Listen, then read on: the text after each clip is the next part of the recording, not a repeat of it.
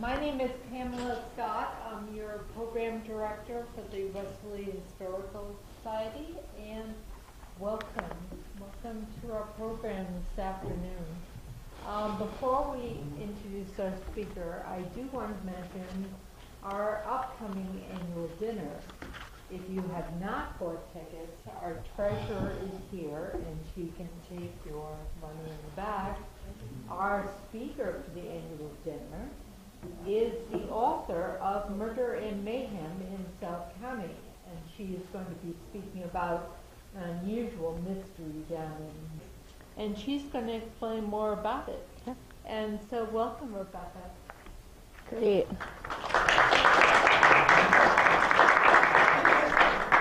All right. Thank you guys for coming tonight. I know it's freezing out and it's hard to get out of the house when it's like this. But I did do this presentation a couple months ago at the library. I just wanted to get a temperature. How many of you were there for that?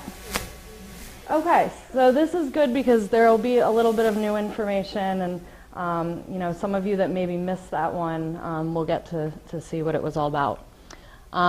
So this is up in White Rock, and partially why I chose this site, the Pawcatuck River, as a research project was because it spanned between two states. It also had a lot of industrial uses during the 1800s, and it really didn't get a ton of information or a ton of research or attention as rivers such as like the Blackstone River in Providence.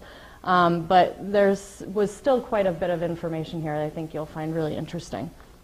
So I'm kind of going to start with the landscape. I'm licensed landscape architect, so I tend to picture things on a broader landscape scale first, and then dive into some of the industry that was happening, the canal, and then just a few thoughts on what the river is like today.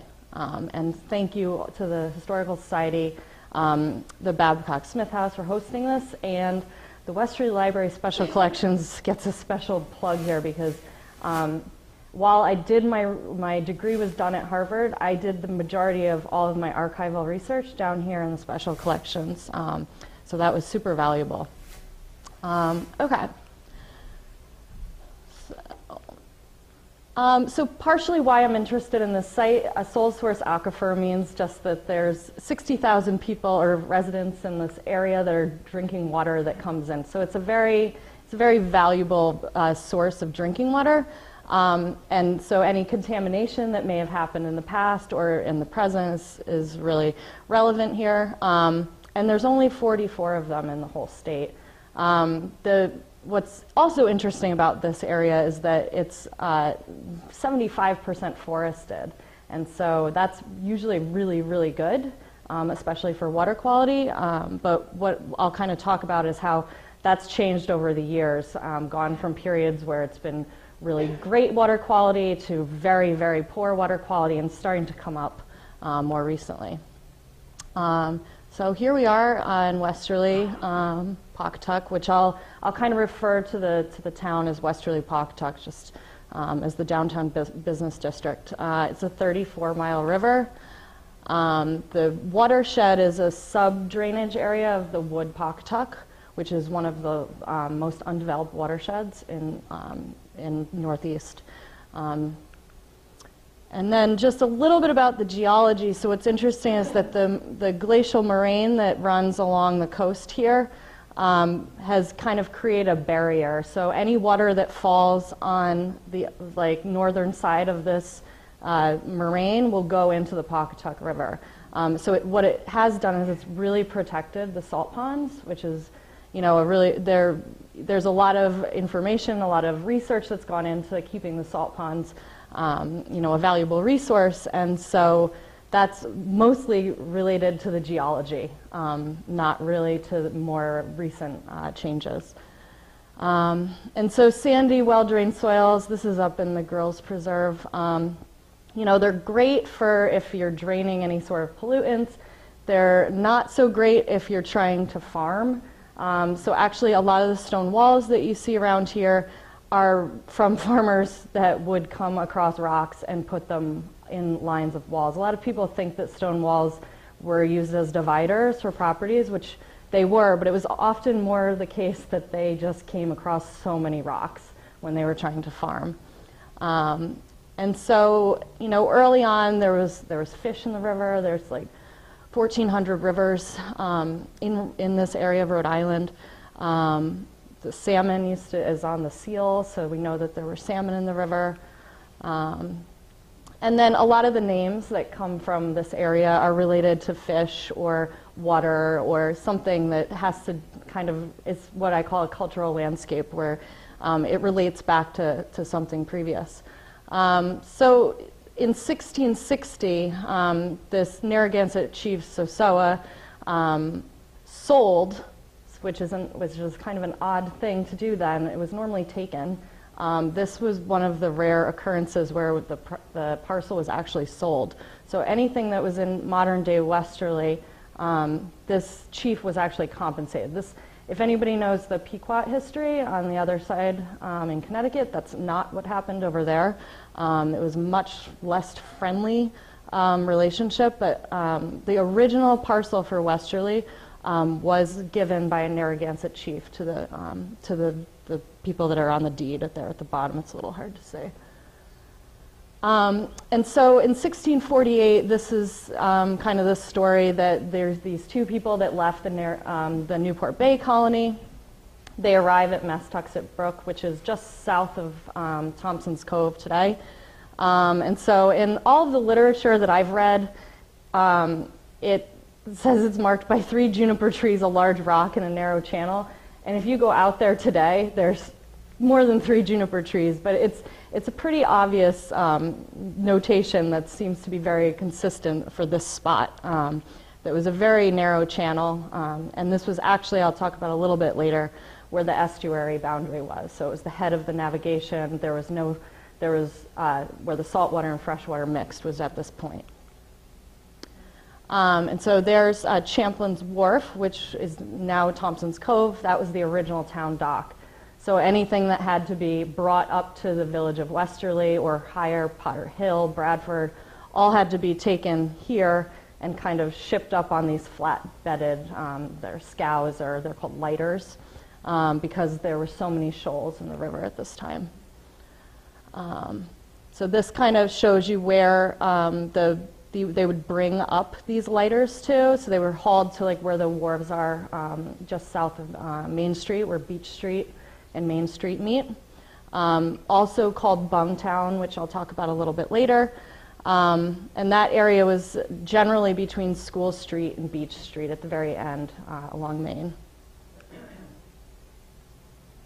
So this Pawcatuck Bridge, I think most people know this was the original name of the Westerly Pawcatuck downtown area. This shot is looking towards Pawcatuck. Let me see if this, So those houses right there are right where the Bessie Inn is today. And this was the last of the wooden bridges. So this wooden bridge was last built in 1858. And after that, you can see there's like a little plaque down there. It was rebuilt several times. Okay. So some of the 1700 villages, you know, I'm not going to go into all of these. There's a lot of history for each one that could take a whole presentation. So I'm kind of going to focus on this section of the river from White Rock down to Champlin's Wharf. All right, so industry.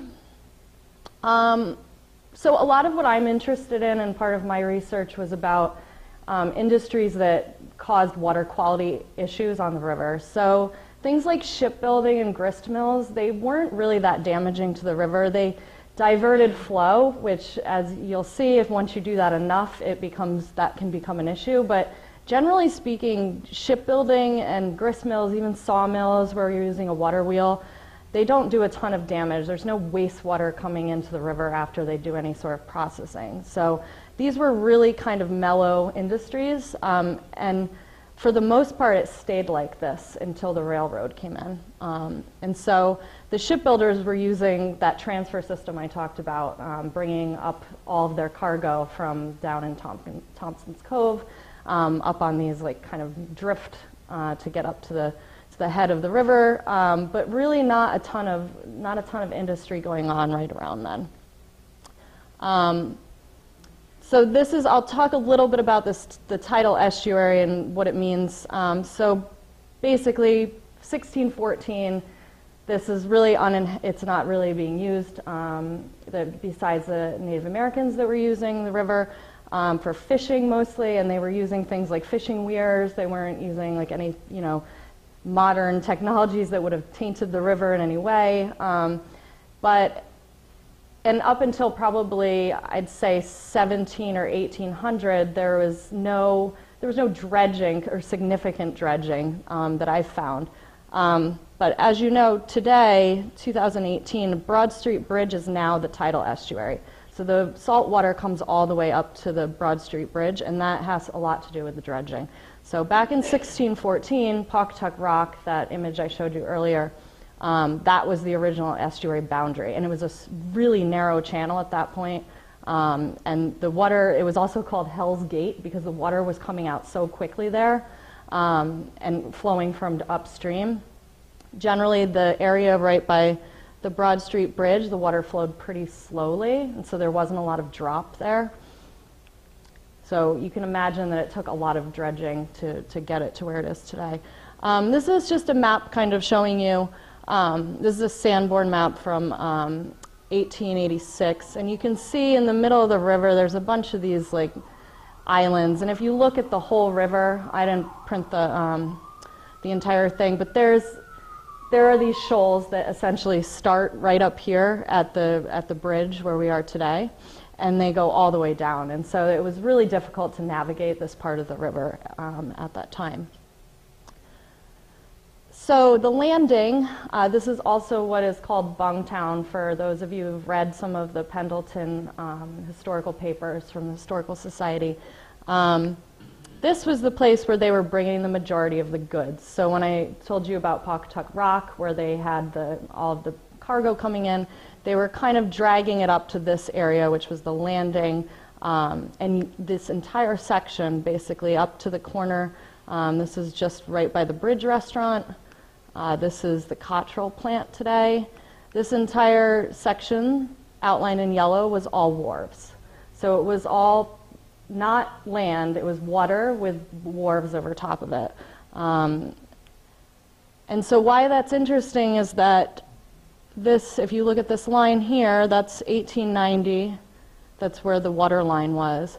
This is the edge of the wharf. Essentially, the line of where the edge of land now is this line in 2018. So it's kind of like a land appropriation. They first built the wharves, they used the wharves for hundreds of years, and then those wharves then turned into land. So it's a way of like land filling by appropriating that for wharves.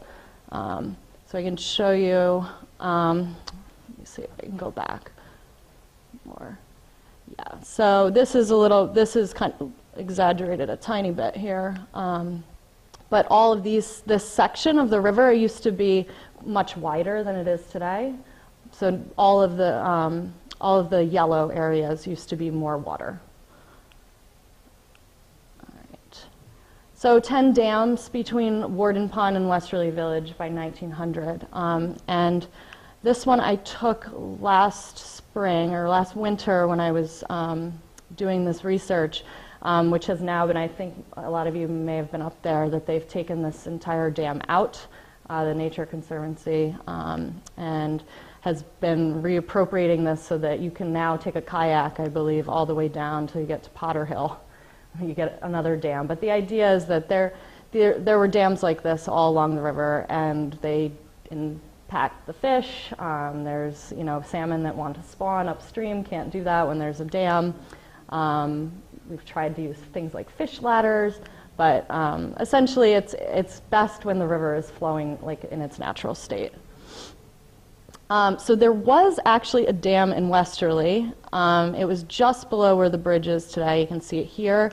You can kind of see it there in this photo from 1877. And the dam was, I believe the dam was built early 17th 1712, something like that. And it was for the grist mill that originated in this spot. This photo is one of the, this is a little difficult to see, but you've got Wilcox Park back here. You've got the Pawcatuck Bridge. This is looking towards Westerly. This is that old 1858 wooden bridge, so that was the old bridge.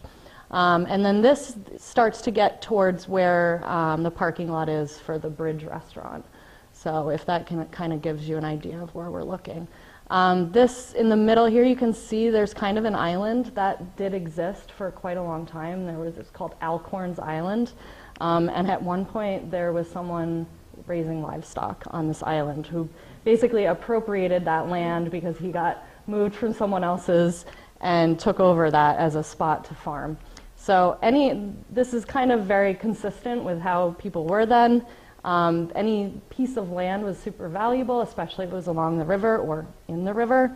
And so you can see a lot of these buildings kind of hang over into the river, and once they come down, it's likely that they become land underneath. So it's basically you're squeezing the river into a very tiny channel.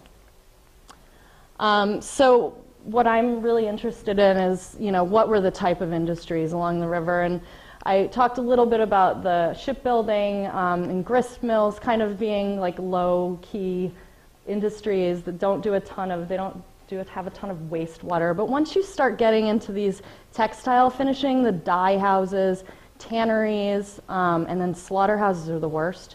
Luckily, Westerly, as far as I know, and you guys, someone may know differently, I have not found any evidence that there was ever a slaughterhouse in Westerly that was disposing into the river. So that's good, because that's why the Blackstone River in Providence was so damaged, because it had to do with a ton of pollution from slaughterhouses.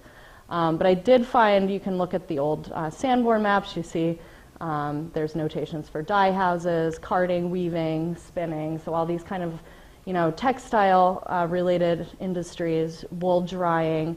Some of these they did end up having quite a bit of wastewater going into the river. So I'm going to focus a little bit on this building. This was the stone mill along Main Street in Westerly, and it's approximately where the Bridge restaurant is. So if right at that south of the Broad Street Bridge. And it was, there used to be a grist mill there. Then there was this stone mill built by the Pawcatuck Manufacturing Company. By 1819, there were 2 tanneries, so it became more use over the years. So this is upstream. So that was Westerly. That was the main industry going on in Westerly. This is just upstream in Stillmanville. And these buildings were likely the only ones that existed in like early 1815, 1820. So grist mills, some early woolen factories, and then the similar in White Rock. So I'm going to kind of focus on these 3, the White Rock, Stillmanville, and Westerly, when I get into. So this is the next kind of topic, is the 1827 canal proposal. So I'm going to read you a little piece from this. Basically, there was a canal proposal that was put forth to the Rhode Island General Assembly by the owners of the White Rock Company up here. They also owned property down here in Westerly. So just really briefly, the Pawcatuck River, which washes the southwest boundary of the state, is navigable for vessels of up to 70 tons as far as Champlin's Wharf. So they were only able to get vessels of 70 tons to Champlin's Wharf, 3 miles from the sea and about 5 miles behind Boom Bridge of said river. Between said wharf and bridge are extensive water power, some of which were already employed for various purposes of manufacturing. And your petitioners and others interested in the property are laying the foundation for a much greater extension of application of said water power to the operation and machinery, and contemplate to embrace their transactions the manufacturing of heavy goods to a very considerable extent. So people were frustrated because they couldn't get goods up to where they needed to, and so this proposal went through. And the original proposal, which seems wild to me, was to start the canal up here at Boom Bridge and go all the way down to Champlin's Wharf. So in the end, they did not end up building that much, which is, I think, that would have really changed the landscape. But they did end up, you can see it here, building a canal that started just north of the Stillman Avenue Bridge, so just north of the old macaroni factory where now Gray Cell Brewing is. And it dug a canal all the way out towards Pierce Street and then back around, and it dumped underneath the bridge into the mill, that stone mill that I showed you. Let me see if there it is, on Main Street.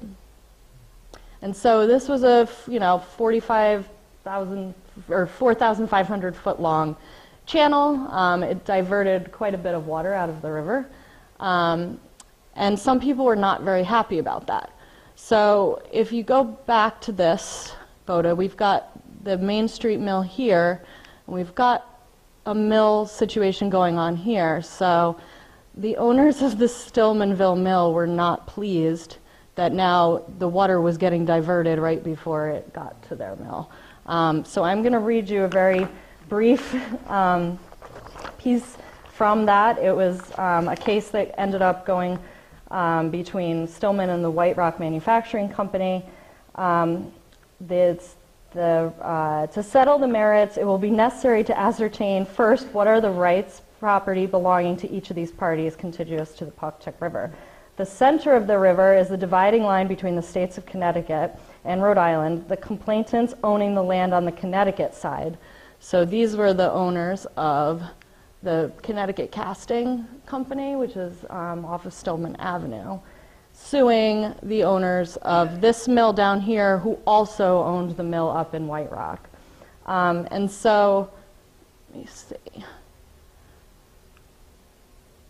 They ended up telling them that that wasn't going to go through, and that it was just too bad because they also owned because they owned also the property on the Rhode Island side. They said that the injunction was that both sides were equally hurt by water being diverted before it got to the Stillman Bridge, and so they built the canal anyway.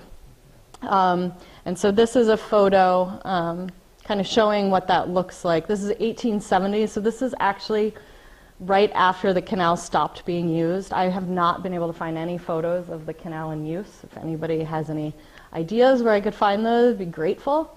But you've got, the Pawcatuck River here, this driftway, which was also acted as a berm, and then the canal. You can barely see it right here along the edge, and this is looking back towards High Street, right where the Save the Bay building is here. The bean counter, I think there's a image of modern day. Yes, so this is the same area. All right, and so because the same owners of the White Rock Company built this new canal that was now in Westerly, you can kind of assume that their profile was the same. So this is not of the exact canal that was built in Westerly, but this is the same canal that was built in White Rock by the same owners. So I'm kind of like interpolating here that it's about the same dimensions. So 12 feet deep, 40 feet wide, and with like a 10-foot berm in the middle. And so this is the one that still stands today up in White Rock. You can kind of infer the same, that this is what that canal would have looked like if it was still around today. All right, so there's a couple basins. This is coming from the 1877 view, but you can kind of see it. This is the Martin House with the Savoy books behind. There's a pretty big pond where the water was coming into. This is the current condition. So this is behind, let me show you one more. This is behind the Martin House. This is a new restaurant that just opened, which is very good. I'll give it my plug. We went there the other day. This is the area where that canal basin was. So if you look back on this map, this was an open water body, and this is today. And then we have the industrial drive section of the canal, which is kind of runs along modern day industrial drive. You can see there, and there's the old canal. So it starts up here, comes all the way down like that. All right, so by 1867, the canal was abandoned, so it really didn't last very long.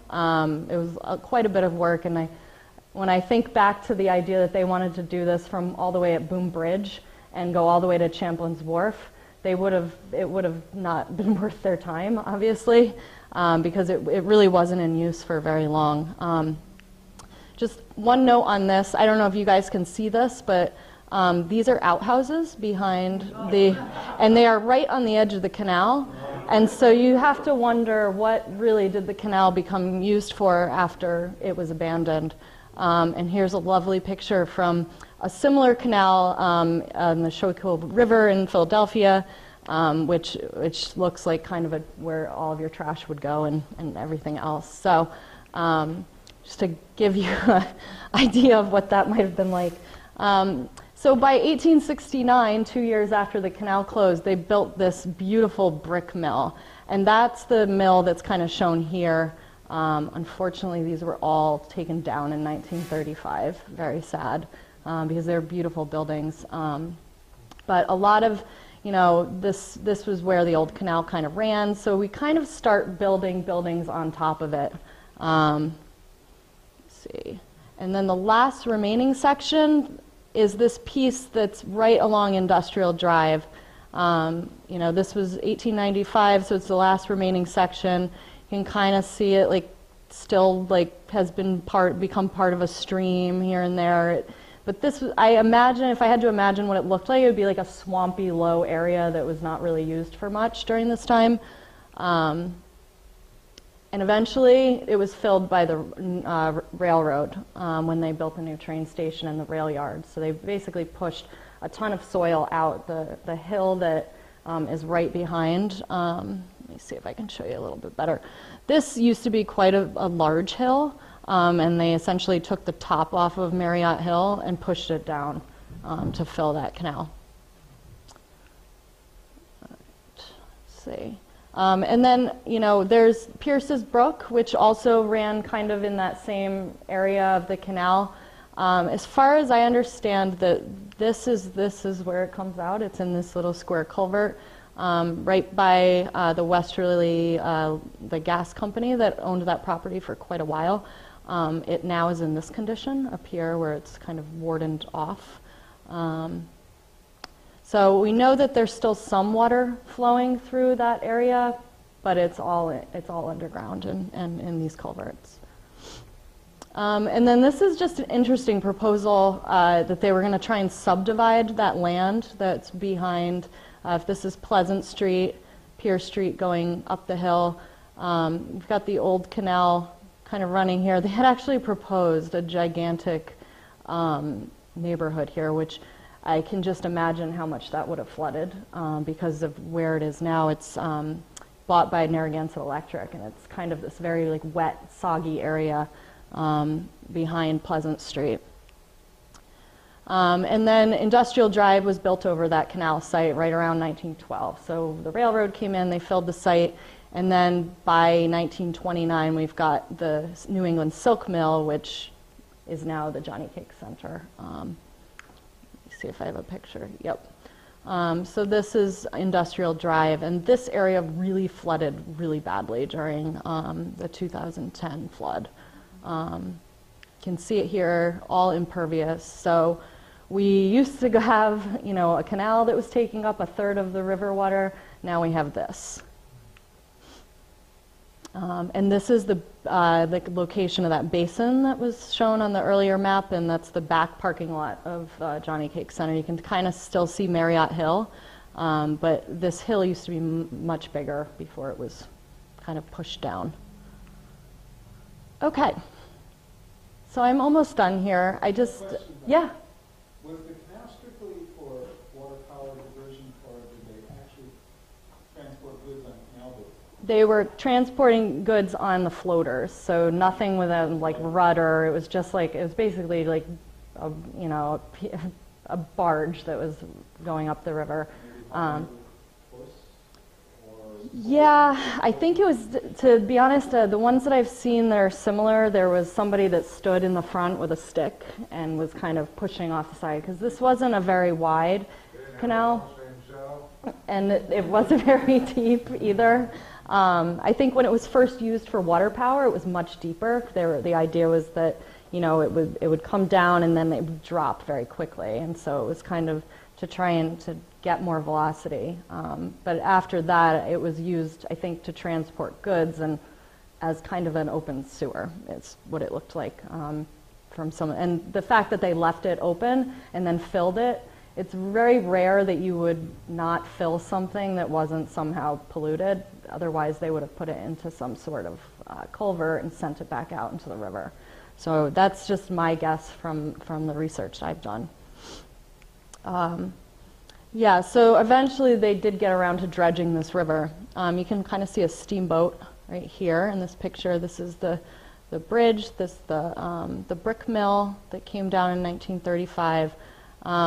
And starting in 1856 was when they first started dredging, but eventually in the 1950s, the U.S. Army Corps came in and they took up the dredging operations, and they've been kind of maintaining that channel. You'll hear local politics about this because there's a lot of moorings that are now stuck in the river, and they're trying to maintain it as a navigation channel. So this kind of stuff still does become relevant. And then they also, in 1962, built this lovely flood barrier. And this kind of shows you, you know, the edge of the water here. That was basically the edge of those docks that I showed you in the earlier photo.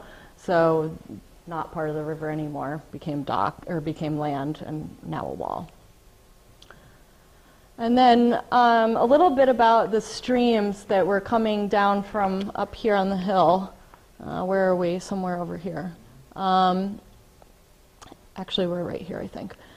So here are the granite quarries, and there were several streams that were kind of running down the hill. These were open streams at this point. All of them, I believe, now have been piped, and do I have a picture? Well, this is one picture of pipes coming out right behind. I think this is across from School Street. But I'm just going to read you this quick piece on the area on Main Street. So Bungtown was defined on the edges by two brooks between School Street and Beach Street, which are now underground. The area was consistently wet and muddy. Perry notes that tanning bark was often used for sidewalks during muddy seasons. This is corroborated by looking at the topography and the streams that flow from the east, and it can be inferred that this area became not a very prosperous spot to redevelop because of all of the water that was coming downhill. In 1901, the street was paved with granite blocks, but by 1922, it was filled with ruts and obstructions. The appearance was more like a stone quarry dump. The riverfront usually shut down around December 1st due to ice cover, and prior to steam power, ice skating was popular. So, you know, this area has changed quite a bit, and this was also where the wharves were on both sides of the river. We've got a narrowed river in this area. We've got all of the water that was coming from the top of the hill, all in pipes. So it's really changed quite a bit. And while this used to be the liveliest part of Westerly, it's now, you know, the most defunct. And I think, you know, it's partially because it's a low spot, but also because there was so much more going on in the middle of town on High Street and Broad Street. So let's see. So just a little bit about flooding. These were fairly common. I mean, I want to be sure that no one walks away thinking that there wasn't flooding back then. There was quite a bit of flooding, and it's pretty consistent that when it floods in the spring, when the ground is frozen, there's nowhere for the water to go, and so it can't sink into the ground, and that's partially. The worst one that I found in history was February 1886. And that destroyed, this is the corner of Liberty Street looking up Route 2, kind of near Evans Mobile. And it seems like that 6 to 20 feet ranging of how much floodwater, similar to what happened in 2010. So both were rain events that happened over and over and over on top of frozen ground. This I've added in here just to point out that we've come a really long way from, there was a ton of disease associated with water and pollution and generally in this timeline. Cholera was much bigger problem somewhere like Providence. Scarlet fever, there was actually a pretty large outbreak here. Consumption, large amount, and a lot of people attributed these to water, even though there were so many other things that could have been causing these diseases. It was often attributed to water, and so it caused people to want to put water away underground, to drain it away, put it in pipes, fill in canals. Standing water was not seen as something that was it was very desirable and unhealthy. So it was more of a public health perspective.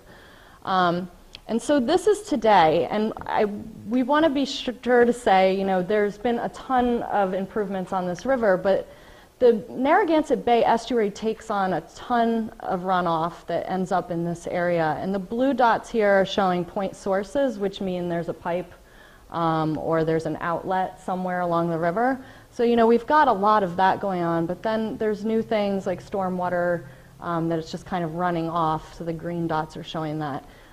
So while we've made a ton of progress in, keeping people healthy and making sure like we try and have clean water, there are still a lot of issues to work forward. So this is just my last slide. Why is it important to look at these waterways? Because today the only ones that you see are the ones that are on the surface. So the Pawcatuck River is really one of the only points we have. There's a lot of small brooks, and a lot of them are still shown on maps, but if you in fact go out to look for them, you'll find that they're in a pipe. And then, surface rivers are often blamed for flooding events, and so there becomes a lot of attention when there is an event like that. So just keeping in mind that filling, burying, or engineering, straightening them have made these issues worse. And that is it. I'm sure you can't read those, but those are all of my references that I didn't want to add to my slides. But yeah, we can do a question and answer, and I can go back to any of the slides that anybody is interested in. All right.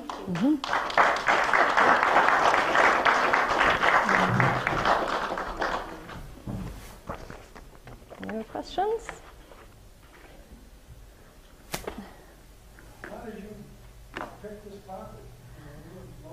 Yeah, so I grew up in Groton, and then I went to school. I'm trained as a landscape architect, so I practiced for about 10 years in New York, and the majority of what I was doing was redesigning streets that had needed improvements, mostly drainage improvements. So, and a lot of what I found was that we would dig up kind of what's been going on here a little bit with the drainage project, where we would go to do a project and we would find that there was all kinds of stuff that wasn't mapped, that there was, infrastructure pipes from like, the very early 1900s up to, more recent.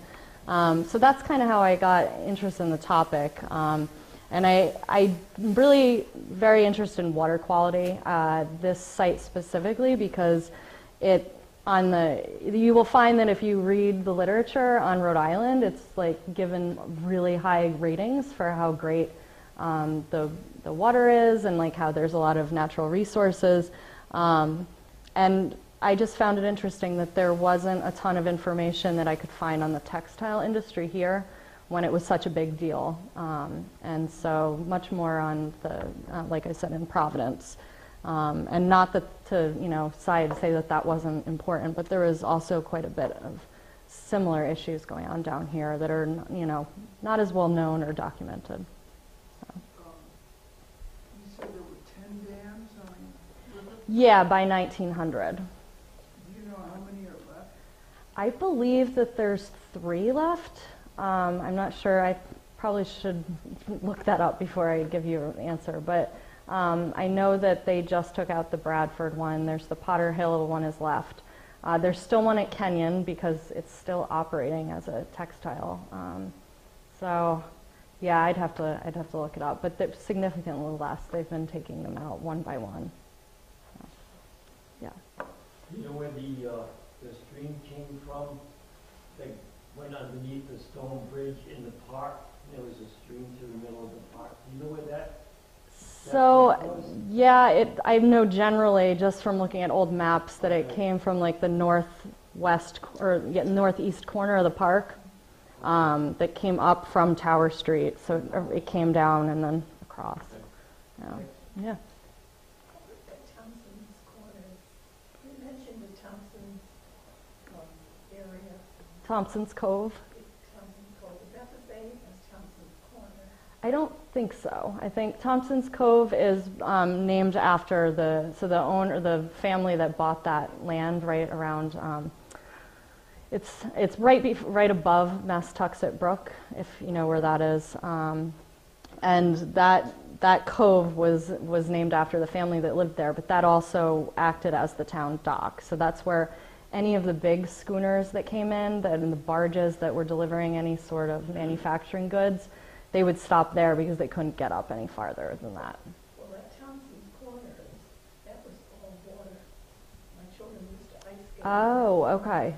And then they filled it all in, and now they're about 4 or 5 houses. Oh, interesting. And I often wonder, do those people realize Yeah. there's a pond underneath them? Yeah, no, it's interesting. The part of the research I did was interviewing people that lived in the North End to see if they knew where the canal was.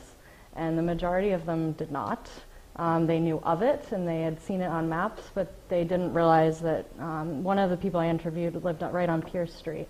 And he had no idea that, his father had grown up in that house since like mid-1850s, and he had no idea it was there. So I think there's a lot of that here.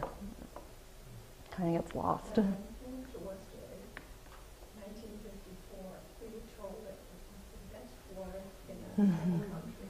Yeah, and that's also part of why I picked the site, because I was interested in drinking water, but I was more interested in wastewater, because I think to understand, the quality of drinking water, you have to first understand what was going into the water. And so I haven't done a ton of research on that. It's also been a very hot topic, so it's not something I'm sure I really want to get into, but it's really interesting. So. When I came in 1969, we were the second best. Yeah.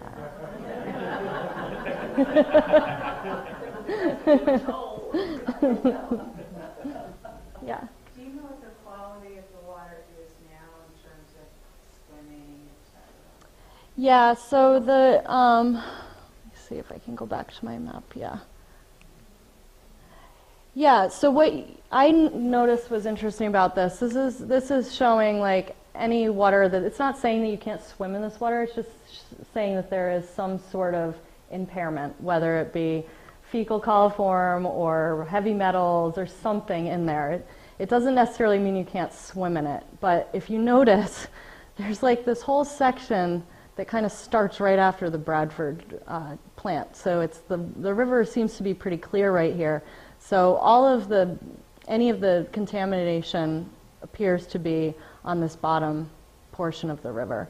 And then Little Narragansett Bay, it's difficult to get water out of there because of the way it's kind of, the sandy point is blocking it from being able to flush out. So it's different times of the year. This is definitely worse. This was data from 2014, so this is a little bit old now. And the Rhode Island Department of Environmental Management goes back and forth with doing these surveys. I think it's every couple years. So they will be updating this again at some point. On that map, where is Thompson's Cove? It's right here, right there. Thompson's Cove, yeah. Let me see if there's a better one. How does that affect people with wells? I think it depends on like, it depends on a lot of things. If, you know, the wells tend to be in areas that are they're not in this downtown region. So most of the people that would be most affected by any sort of groundwater are on public. And then the wells are more, the problem with wells is you have to be careful with septic systems. And so making sure that people upgrade their septic systems timely, which doesn't always happen if you have an older house. So. Yeah, isn't we're getting confused between surface waters and aquifers. Yeah. So you get those confused and tied together, and they're different. Yeah. So this is showing. This is all surface water. So this has nothing to do with your well. This is showing you like what the quality of water is. That clarity needs to be made to everybody. Yeah. There's a big difference there. Yeah. Yeah. Over the decades, we cover up the water. Yeah. You know, and we stick it in these little tubes and put it underground. So can you talk about how difficult it is to uncover that water when you did a Providence? Yeah, it's really difficult because it's difficult because it's the process of getting somebody to do the work. There's a lot of big firms, you know, they need to find funding. The state, it's who gets to pay for it, right? So it's like usually the town. This is an interesting area because there's a state road running through the middle of it, and it's 2 states. So we've got like multiple jurisdictions that, you know, feel that it's kind of gets back to that the Stillman versus the White Rock company argument, because it's like, you know, whose water is whose, and so that aside, I think, you know, it has to do with like what people want, and if people understand that opening up, you know, a river that's been covered sometimes eliminates flooding because it's not piping it down, you know, if that connection can be made, then it can be really successful. But it's really hard to convince people of that. So. Isn't it also, it's going to take property away? I mean, if you turn it into a stream, it runs right through my living room. Yes, in some cases for sure. Yeah, yeah. But there's quite a few that are, you know, piped that aren't really in. I mean, like yeah. And so I think, you know, it just depends on where it is and who owns what, and a lot of. It's downstream because. Yeah. If it's developed downstream. Yeah. You know, it's all well and good upstream, but then you're going to have to dive down into a pipe again. Yeah, and I mean, it takes a lot of convincing. There used to be a stream that ran through Wilcox Park, and that became kind of like a public safety thing, and like wanting it to not be an open, and so that's now in a pipe. But that was part of the original design by the landscape architect, that was to have an open stream. So it does take some convincing, and some places it might not be the best thing, so you kind of have to balance it. The Hell's Gate that you talked about, Yeah. the boundary of the estuary, was that actually like a small waterfall? Yeah, so water was pouring out of there. One thing I'm not sure I mentioned was the upper Pawcatuck River, kind of where we are up here, was like really, really slow moving. So even today, like if you like peer over the bridge on the north side of the Broad Street Bridge, like you can see like things floating down. There's not really any waves. It's like pretty slow moving river. And it's been like that until they started dredging and doing kind of all this other work. But that area right at Pawcatuck Rock, where the first settlers came, that was a point where you couldn't get any farther up in a canoe because water was coming out. Sure. Let's see. Find a better map. I don't know if I have one.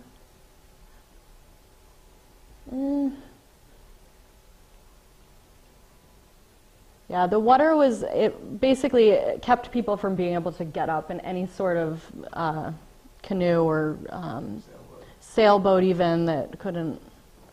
Gosh, I had a lot of slides, huh?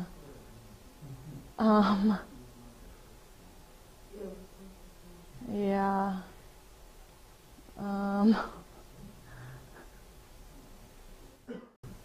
Nope. There we go. That's one I can use. Yeah, so it's right here. There might have been, yeah, so Champlin's Wharf or Thompson's Cove, kind of interchangeable, also called the town dock.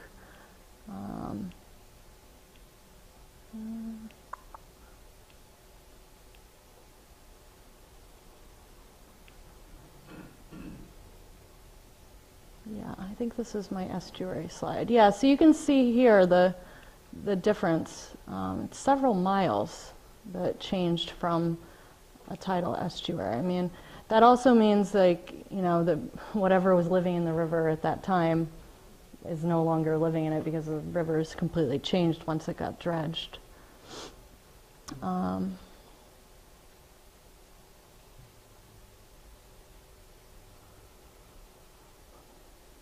Yeah. Yeah. So it's this one. And it's still very narrow. I mean, if you look even, these are the old maps. This isn't that old, though. But it's still like a pretty tight spot. So. I wonder if it helped flush out a little Narragansett Bay better. Yeah, I think there's a lot of things. But during that time, there was also, you have to remember, before the 38 hurricane, there was also Sandy Point was attached to, so that also kept the water from not being able to flush out. So, yeah. Yeah, so this is the Westerly Yacht Club right here. Yep. That was the old land. That was the old landing. Yep. Yeah, my guess is they would like tie up here and then kind of go over. So, bring their. A couple of years ago, somebody gave a talk that the depths in a lot of the rivers just fresh water without any oxygen. Yeah, that's kind of gets back to the water quality photo I was showing, and that has a lot to do with just not being, it can't support fish, for instance, so, I mean, some fish, obviously, but not salmon. So, and it would take quite a bit for it to get back to something like that. I'm not sure if it could be done. But not though, when they took out the dams, they said that the salmon. That's the hope, is, yeah, because, I mean, at this point, they can't do anything, but if the U.S. Army Corps of Engineers continues to dredge the river, then they're also not going to, they don't like, salmon don't like to be in deep water. They like pretty shallow, especially when they're swimming upstream. So they'd kind of have to stop all of their like operations, dams, dredging, all that stuff for, yeah. Anyone else? Thank you guys for coming. Appreciate it.